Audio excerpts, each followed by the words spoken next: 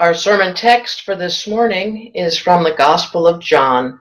I'll be reading from chapter 14, verses 15 through 17. Hear now the word of the Lord. If you love me, you will keep my commandments, and I will ask the Father, and he will give you another advocate to be with you forever.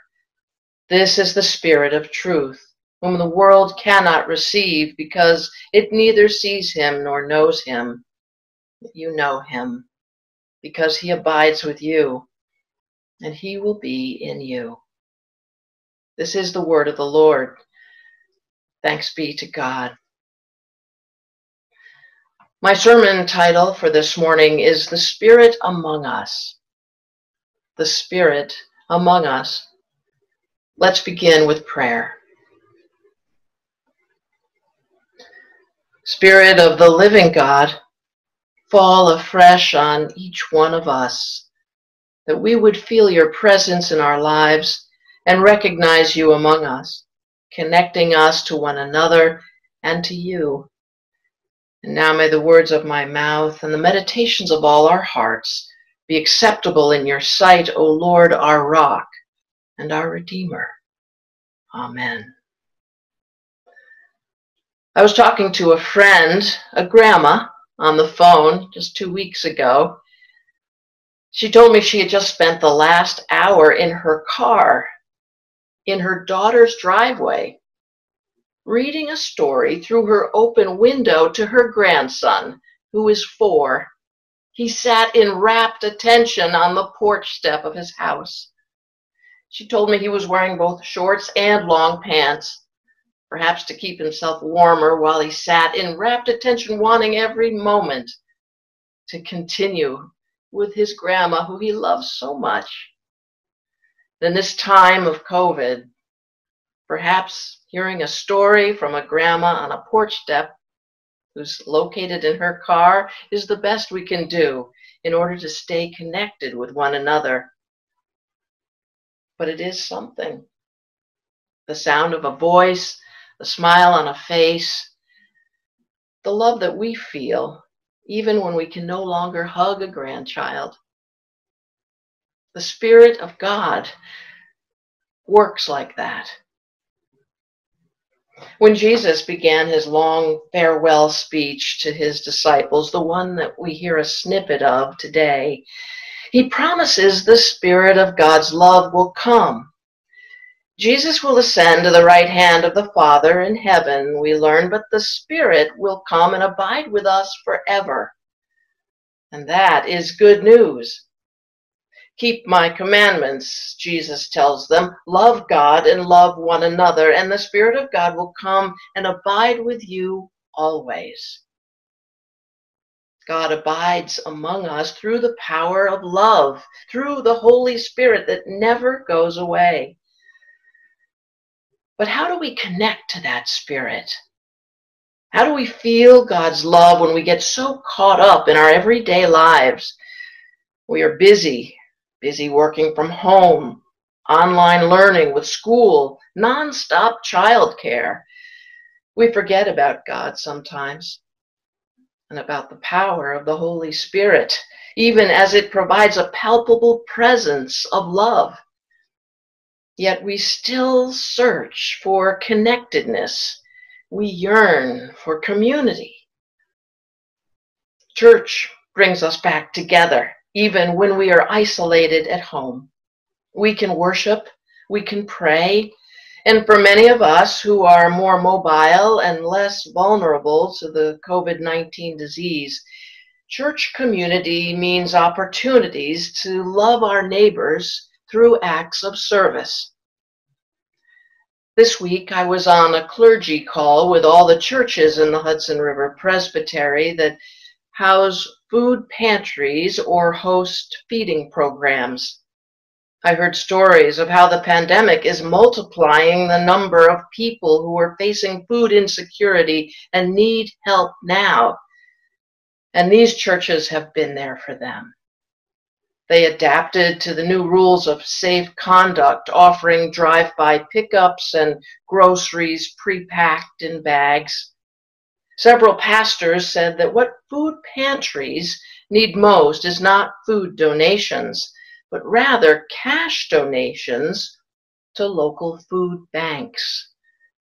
These food banks are the supplier of food to the food pantries. The reason for this emphasis on cash contributions to food banks is that the food banks can acquire food at wholesale prices.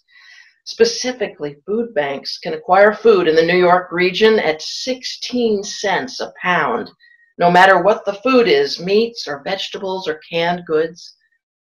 16 cents a pound. So rather than contributing the food that you buy at the grocery store at higher retail prices, you can send your money directly to food banks that supply our regional food pantries. Feeding Westchester is one agency that can make these wholesale purchases. And another donor site that our sister churches recommend is called Adopt a Program under the Regional Food Bank of Northeast New York.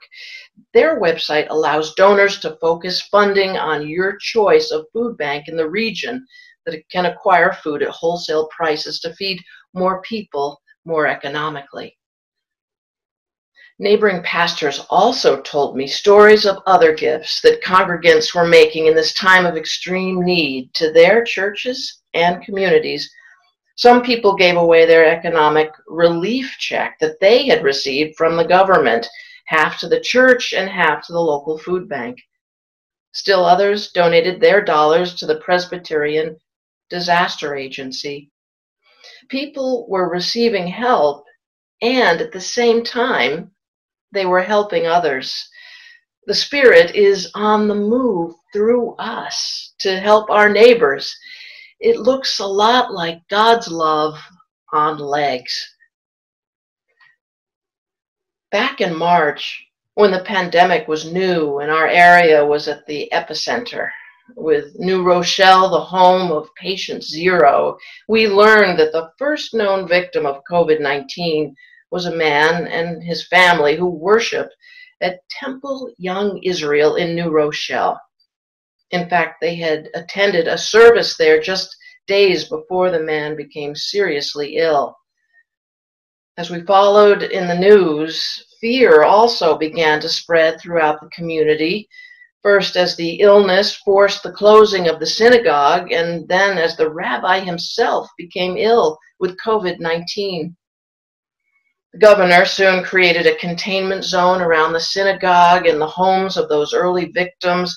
Some of our own congregants live in that containment zone. It was a frightening time. But the careful containment worked, and eventually it was safe to end the containment zone restrictions, and the rest is history, except for something you may not know. At the same time as these events were in the news, members of our session shared their concerns with me about the welfare of our neighbors in New Rochelle.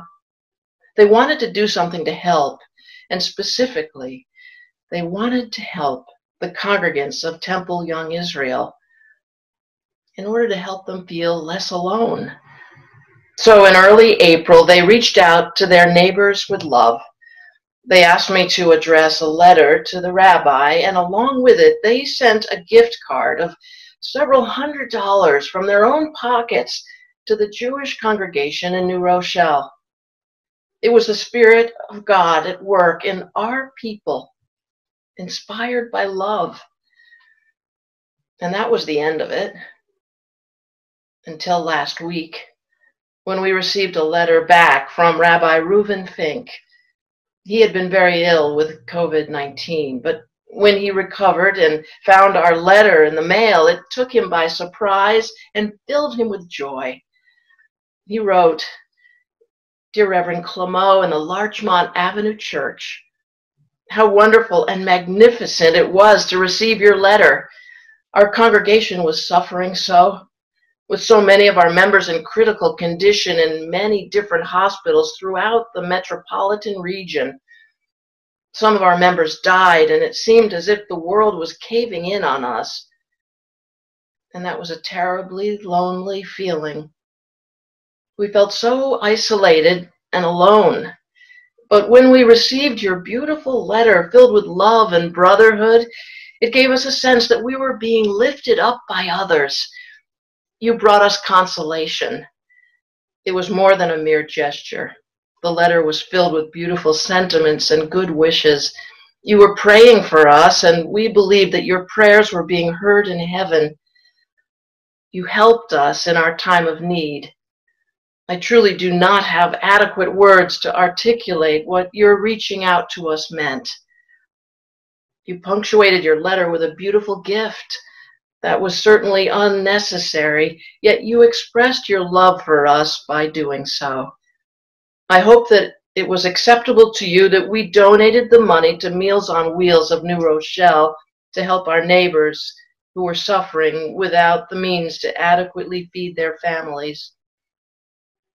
Again, we thank you from the bottom of our hearts, and we pray that God in heaven has mercy on his children here on earth and removes this terrible scourge.